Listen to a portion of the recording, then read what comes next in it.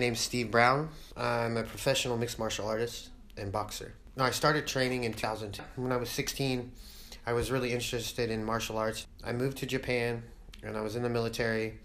I was getting out of the military and I picked up a magazine that said Japan is like the #1 place in the world to train for Sogo Kaktogi, which is mixed martial arts. A lot of abuse happened by my real father. So that was part of the reason why I became a fighter.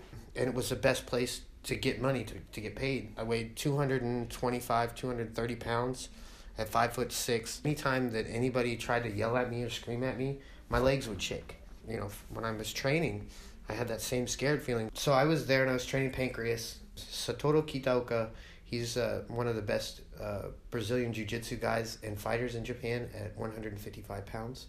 Kato-san from Rodeo Style, one of my beginning trainers. I want to train mixed martial arts.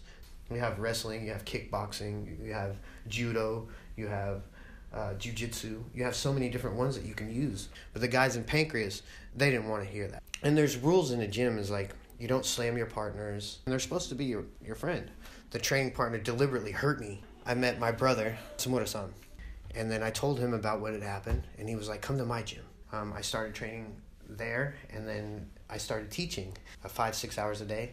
Like 70 pounds lost. And then I won my first 3 really quickly.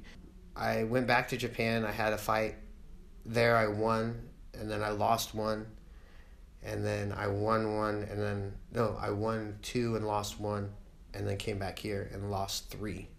I won 1, lost 1, won 1 this year, and so now 7-7-1. I'll be doing this until I'm at least 47, another 10 years.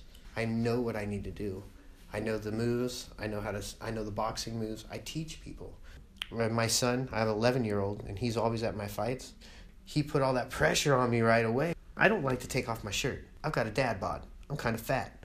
When I take off my shirt, it's not pretty. And I still have like a fan base in Japan, $1,000 in tickets, and then still make $1,000 to fight.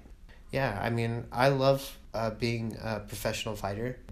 Getting something like that to help you change your life around is great.